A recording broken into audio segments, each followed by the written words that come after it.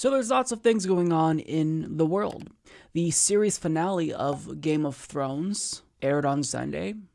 The Oculus Quest was just released. Oh, and our president is threatening to nuke other countries via Twitter again. So he writes to Iran, if Iran wants to fight, that will be the official end of Iran. Never threaten the United States again. Now, at this point, him doing mean tweets is not surprising to anyone. However, I don't want us to take for granted the gravity of what just happened.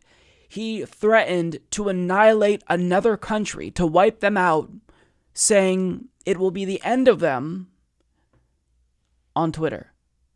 This is not normal. This is incredibly insane. And it was very unsettling to see him do this when it comes to North Korea.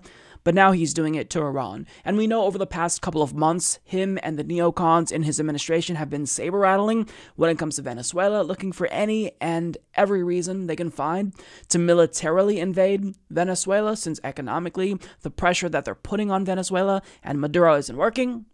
But now it's clear that they've kind of shifted gears since the coup in Venezuela hasn't been successful. Now, I'm sure that they still want to invade Venezuela, but it's evident that they've turned their sights to a new target. And that target, obviously, is Iran. And it's absolutely terrifying to see the president of the United States send out this belligerent tweet. It really is something that we shouldn't normalize or become accustomed to, but I get it. A lot of people see this and they just kind of shrug, because we've all put up with this now for a couple of years. We've become desensitized, right? But we shouldn't allow ourselves to become desensitized to things like this, because this is incredibly serious. So the question is, does he want war with Iran? Clearly, he is open to it. That's what the tweet indicated. However, in an interview with Fox News, he was talking to Steve Hilton, who asked this question. And Steve basically said, look, a lot of people liked you because in 2016, you were the non-interventionist Republican candidate. You were different from the neocons in the Republican Party. So are you actually trying to start a war with Iran or not? So he's going to go on here to answer Steve's question in the most baffling, incoherent way. He will abruptly change subjects. He'll answer a different question than the one he was asked. Like, it's clear that the dude's brain is melting out of his ears. Like, he is losing it. He is absolutely losing it. And I don't even know what to take away from this interview, but nonetheless, let's watch it, because maybe there'll be some information we can extract from this about whether or not we should prepare for war with Iran. The thing that I think a lot of people are worried about is that they heard what you said in 2016 and liked it when you said no more stupid wars. And then they hear these stories about troops and so on. I just don't want them to have nuclear weapons. And they can't be threatening us. And you know, with all of everything that's going on, and I'm not one that believes, you know, I'm not somebody that wants to go into war, because war hurts economies, war kills people, most importantly, by far most importantly. Right. I think that if you look, when I went to North Korea, there were nuclear tests all the time, there were missiles going up all the time. We had a very rough time, then we got along. We'll see what happens right now. Right now, I don't think I told him when I left Vietnam when we had the summit, I said to Chairman Kim, and I think very importantly, I said, look, you're not ready for a deal, because he wanted to get rid of 1 or 2 sites, but he has 5 sites. I said, what about the other 3 sites? That's no good. We're going to make a deal. Let's make a real deal. But they haven't had any tests over the last 2 years. It's zero. There's a chart, and it shows 24 tests, 22 tests, 18 tests. Then I come, and once I'm there for a little while, you know, we went through a pretty rough rhetorical period. But once I'm there for a little while, no tests, no tests, no tests. So let's see what happens. So but you cannot let Iran have nuclear weapons. I want to read you something Lindsey Graham said. Okay. Your friend Lindsey Graham. Yes. He was in a magazine profile, and he reported on a conversation he had with you, and he said that you said to him, the trouble with you, Lindsey, is you want to invade everywhere except the places I want to invade. Well, so my question is, where does he want to invade? But more importantly, where do you want to invade? I want to invade, if I have to, economically. We've created a much stronger country economically than when I took it over. When I took it over, we were heading south. Our GDP would have been very negative. Regulations didn't allow you to do. You know, yesterday, as you probably saw, I was in Louisiana, opening up a $10 billion LNG plant that would have never been approved under another type of administration, never. And now you have 10,000 people working there, $10 billion they invested. We have tremendous power economically. If I can solve things economically, that's the way I want it. So you can reassure people you're not looking for some kind of conflict in Iran. And well, I'm the one that talks about these wars that are 19 years and people are just there. And don't kid yourself, you do have a military-industrial complex. They do like war. You know, in Syria with the caliphate. So I wipe out 100% of the caliphate. That doesn't mean you're not going to have these crazy people going around blowing up stores and blowing up things. These are seriously ill people. I don't want to say, oh, they're wiped out, you know, ISIS. But I wiped out 100% of the caliphate. I say, I want to bring our troops back home. The place went crazy. They want to keep, you have people here in Washington. They never want to leave. I say, you know what I'll do? I'll leave a couple of hundred soldiers behind. But if it was up to them, they'd bring thousands of soldiers in. Someday people will explain it. Well, this is an example. You do have a group, and they call it the military-industrial complex. They never want to leave. They always want to fight. No, I don't want to fight. But you do have situations like Iran. You can't let them have nuclear weapons. You just can't let that happen. So, I mean, there you have it. I don't know what to take away from that.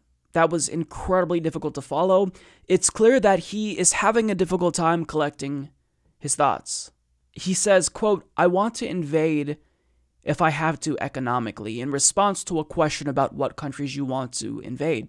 Because Steve Hilton asked him the question, Lindsey Graham said that him and you disagree on which country you should invade. And Steve says, well, which countries do you want to invade? Trump says, I want to invade if I have to economically. And he then shifts to talking about the economy. Oh my God. He's like a toddler. Or like a dog. Like you have to try to struggle to maintain his attention. You got to keep snapping at him. Hey, we're talking about foreign policy. What are you doing? We're not talking about the economy currently. We're talking about foreign policy. Stay focused. It's insufferable. It's insufferable. He also said at the beginning of the clip there, I just don't want Iran to get nuclear weapons. Oh, well, wouldn't it be nice if there was some sort of agreement that stopped them from securing nuclear weapons? Yeah, it was called the Iran deal. And you ripped it up. But he goes on, or actually in the beginning of this clip, the part that I didn't show you, he lies about the Iran deal, saying, oh, this actually makes it easier for them to get a nuclear weapon, and we can't even inspect them. You dumb idiot. The International Atomic Energy Agency was able to inspect their nuclear facilities and determine whether or not they were compliant with the deal.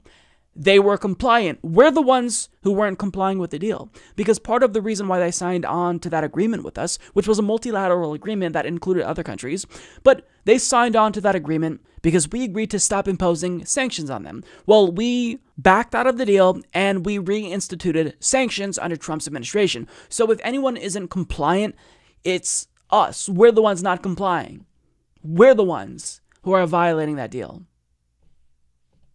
Now, he then talks about how excited people got when he announced that he'd be bringing the troops home from Syria.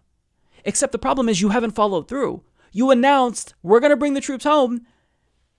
And what happened? Are the troops home? Are we out of Syria? No. So he's talking out of both sides of his mouth. On one hand, he'll denounce the influence of the military-industrial complex and all of their warmongering. And on another hand, he'll talk about, well, if we have to, on Twitter, I'll end Iran. I mean, he can't keep his story straight. He doesn't have a core driving foreign policy philosophy. And it's infuriating, right? Because this is incredibly important. People are watching in terror as you tweet threats of nuclear annihilation to Iran. And when you are asked very point blank whether or not you want war with them, we can't even get you to focus for 2 seconds. You start talking about the economy. What is wrong with you?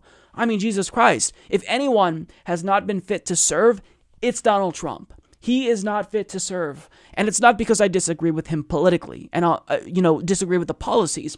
I'm saying mentally, listen to him speak. It's incoherent. He's babbling. This is a buffoon. And it's not just that I think he's unintelligent and has a low IQ. I genuinely believe that mentally, He is not capable of dealing with these types of situations, hence why the neocons in his administration, like Mike Pompeo and John Bolton, are able to take advantage of him and essentially steer the ship, because he doesn't know what's going on. He's losing his mind, literally, quite literally.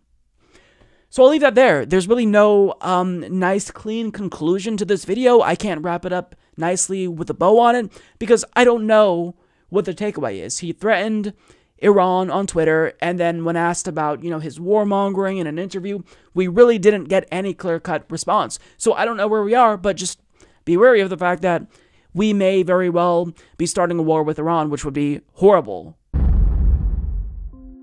You could support the Humanist Report at patreon.com/Humanist Report. But trust me, I'd have way more supporters on Patreon if that was my podcast. Sad.